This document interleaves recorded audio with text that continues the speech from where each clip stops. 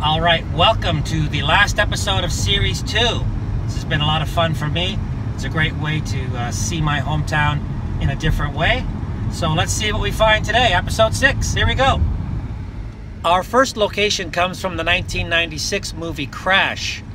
The balcony of James Spader's apartment in that movie overlooks the interchange of the 401 and 404. We obviously can't get into the apartment itself, but we can see it from the highway driving past. It's one of these balconies in that building on the southwest corner of the interchange. Now, just to be clear, when I say the movie Crash, this is not the Paul Haggis Crash that everyone now hates. This is the David Cronenberg Crash that no one watched. And I think this same building was caught in the background of one shot from Going Down the Road, the classic Canadian movie from 1970. The two main characters, Peter and Joey, are coming to Toronto from Nova Scotia, and this is a shot from when they first arrive in the city. I can't say it's the same building from Crash, but it does look similar. Of course, that whole arriving in Toronto montage from Going Down the Road doesn't make geographic sense. This is their first view of the skyline when they arrive, which would place them about here on the map, driving westbound.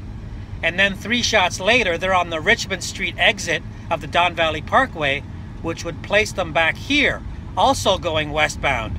The continuity is all over the place. Let's make a quick stop now to the University of Toronto's Scarborough campus. This is the entrance to the Science and Humanities building, which was used as the entrance to the laboratory in the shape of water, where they housed the fish creature. Now, down near the lake, near Old Fort York, is the Gardiner Expressway, and it was here that a scene from the movie Shazam was shot. If you remember that scene where the bus goes over the elevated highway and then Shazam catches it in time, this is the place where it was shot, here on Fort York Boulevard. Now, I can't be sure that there was an actual physical bus here at this location. My best guess is that it was all special effects. And it seems like with more movie locations I visit, with the older movies, you can be certain that the actors were physically there.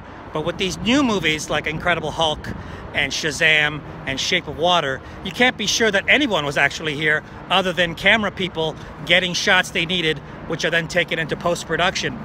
And the last movie I'm taking a look at today is a rare Hollywood movie that was shot in Toronto and actually set in Toronto. It was 2010's Scott Pilgrim versus the World. I'm here at the Baldwin Steps on Davenport Avenue. It's here that the characters of Scott and Ramona walk up the stairs having a conversation. It's only 100 or so steps, so it's not a huge workout, and it's a nice view when you get to the top. Those lampposts don't exist in real life. If they ever did, then they don't anymore.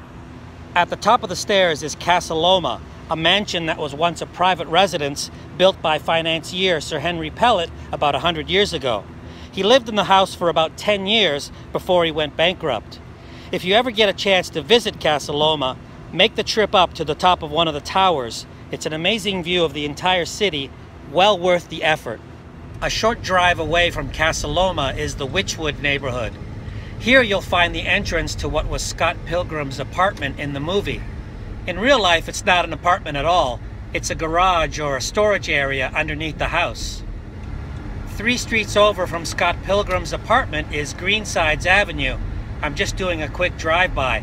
My cousins used to live on this street years ago, so there's a lot of great memories of this neighborhood for me. And finally, on our way home, we're passing by St. Michael's College. These gates were used in Scott Pilgrim as the entrance to Knives Chow's high school. Well, that's it for today's video, and that's it for Series 2.